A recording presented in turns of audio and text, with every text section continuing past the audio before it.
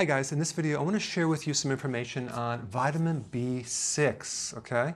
Now, vitamin B6 is kind of like a coenzyme. It's a helper vitamin involved in so many different body chemical reactions. It's kind of like the catalyst, the thing that allows everything to work. It's like the glue that connects things together. But you have the inactive version, okay, and then the active version, which is called pyridoxal 5-phosphate. It's PLP, okay? And if you're going to take a supplement, I think I would recommend this active form because it's stronger and it's pretty effective for a lot of different things. So let's just kind of go through the symptoms that you would have if you were going to take this. One is carpal tunnel syndrome, okay?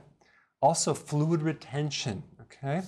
Pins and needles, sleep problems, neuropathy, that's nerve damage, trigger finger, fatigue, dermatitis, cracks in the corners of your mouth right here, sleepiness to the point where you need so much sleep and you can't seem to recover.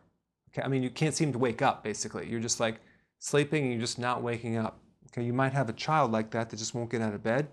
Give them some B6. Okay, heart attacks, mainly due because a B6 deficiency will increase something called homocysteine, which I'm going to put a link down there below, but it's a risk factor for heart attacks and heart problems, okay?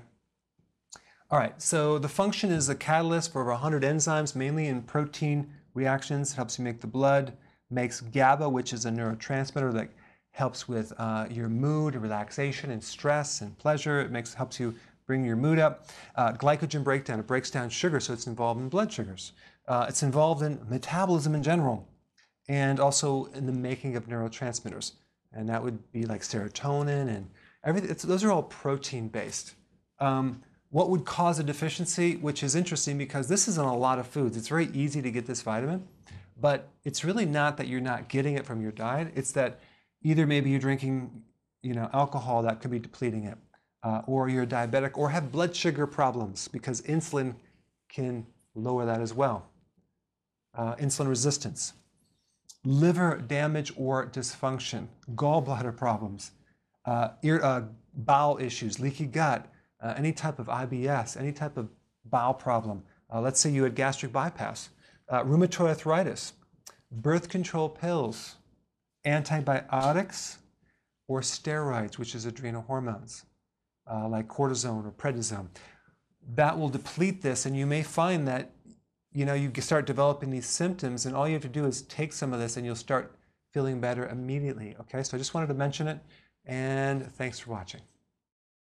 So press the subscribe button, and this is misspelled, so I can't spell. So I'm gonna have to add that in here. Okay, take 2. Press the subscribe button, and I can't even say this. Hey, if you're enjoying my videos, press the subscribe button below and I will keep you updated on the future events. Thank you so much.